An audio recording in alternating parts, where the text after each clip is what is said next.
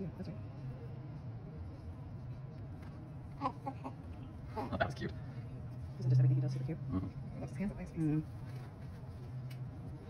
Put your hand over his hands and jiggle him just a little bit to kind of calm him and keep him from pulling those out. There you go. Now go ahead with the rest of it. It doesn't matter if that's crooked as long as it's holding his seams. Seam, yep, okay.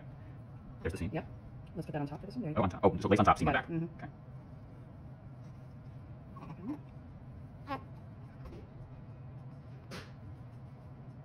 And just grab each layer and pull it up.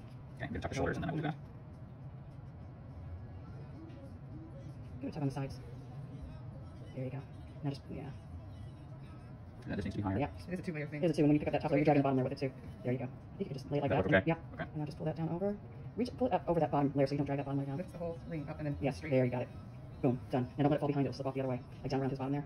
See how it's kind of there? There we go. That's it. Now give it a little tug downward. Now fix that bulge by your right hand. Hat or bow. And fix him up around his shoulders. There you go. We're gonna call that a wrap. Cool. And then go ahead and put his little you can put that band on. Awesome.